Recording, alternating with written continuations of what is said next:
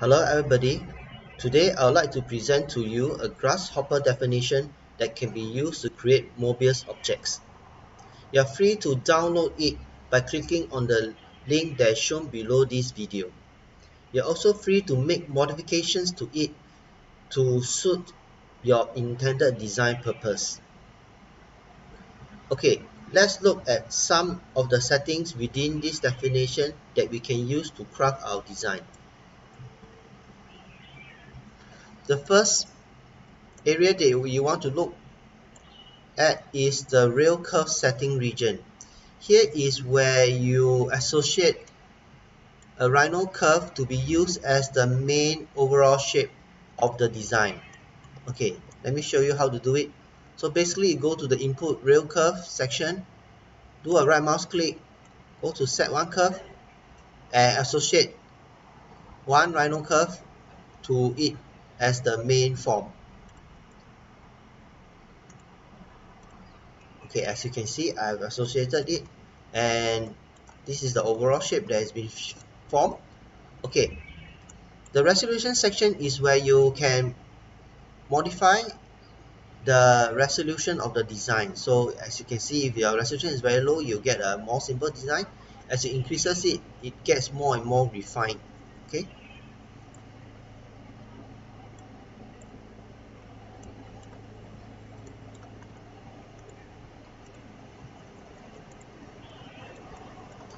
By modifying the locations of the control points of the Rhino curve, you are also able to change the overall shape of the design.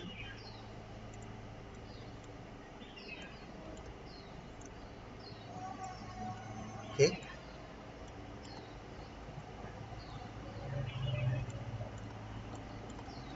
Okay, now let's head over to the other section, the cross-section profile area. Here is where you set the shape of the cross-section profile. Okay, this is a cross-section profile. Okay, so by playing with this value, you are able to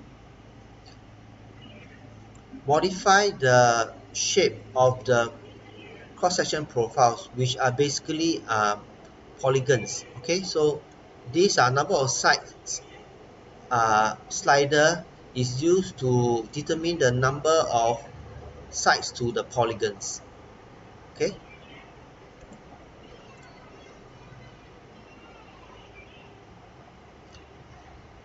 Okay, here is where you set the radius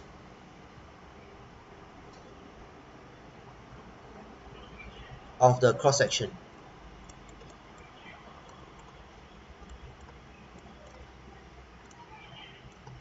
Now let's head over to the rotation setting area.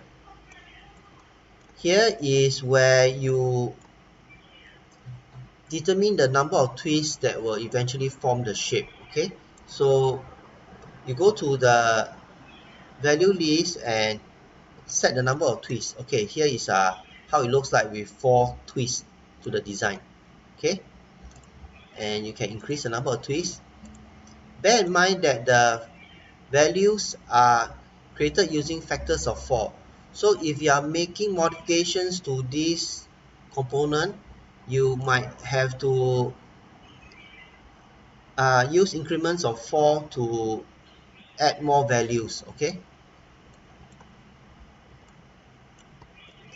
Okay, finally, when you are done with the shape editing, you can bake it to convert it into a Rhino object.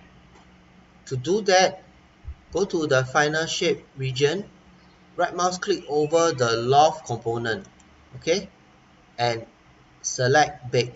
Okay, basically for those who are new to Grasshopper, the bake will convert the Grasshopper object into its corresponding Rhino one. So if you click OK, it will convert this shape into Rhino surfaces. Okay.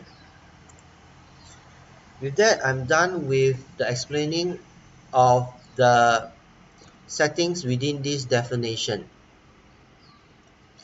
So what are the potential areas that this definition might be useful for? Okay, I can envisage this definition being useful for areas such as jewelry design, fashion and apparel, hardware design as well. However, I do not rule out its potential for usage in other areas as well. That's all for this video demo. If you would like to use this definition, you can click on the link below this video to download it. See you around. Bye.